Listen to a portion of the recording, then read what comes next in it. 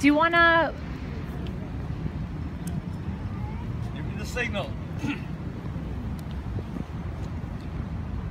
Good afternoon, ladies and gentlemen. My name is Donovan King, and I am in charge of an organization called Irish-Montreal Experiences, where we do things like guided walks about the famine's impact on the city, pub crawls, and all sorts of other Irish events.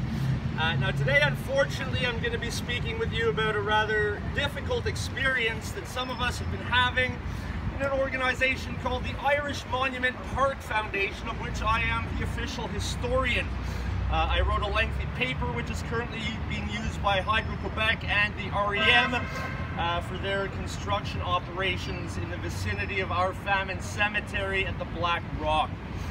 Now today I want to talk a little bit about this statue which has been toppled of Sir John A. MacDonald, because in Montreal we have an awful lot of racist and genocidal statues. Now this statue has been targeted over the years. It has been painted on many occasions. It has been beheaded in 1992 by supporters of the FLQ, and of course it was toppled here just a few days ago in Montreal.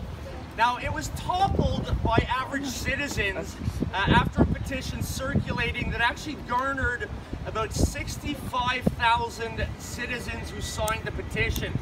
Now, the problem is the Irish Monument Park Foundation, one of my co-directors, decided to actually write a counter petition against this. You know, I told him, I said, that would be like sending in someone to a Black Lives Matters protest and screaming out Blue Lives Matters. I'm going to actually read to you a little bit from what was written by Mr. Fergus Keyes. He wrote, "Recently a petition is circulated to remove the statue of Canada's first Prime Minister. At best, this will result in simple revisionist history."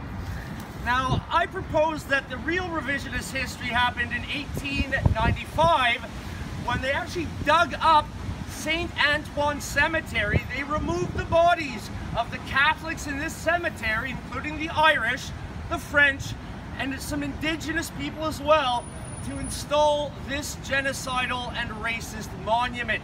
So the real revisionist history happened in 1895, and thank goodness it has since been removed. Now, when I complained to Fergus Keyes about this overt racism on behalf of our organization, he actually tried to recruit people on our page.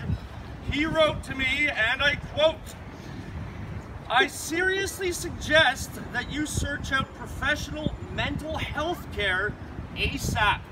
He then proceeded to block me from communicating with anyone in our organization, despite the fact that I am the official historian.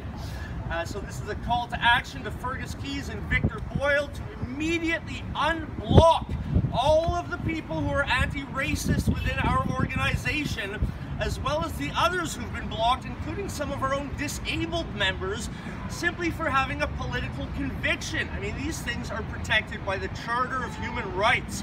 I'm also calling on Mayor Valerie Plinth to hold a public consultation so we can begin addressing this in consultation with the First Nations and with all of the local citizens to find a way, an appropriate way, to deal with all of this visual pollution in the city, such as dumping it into the harbor for a scuba park, placing them in museums or archives,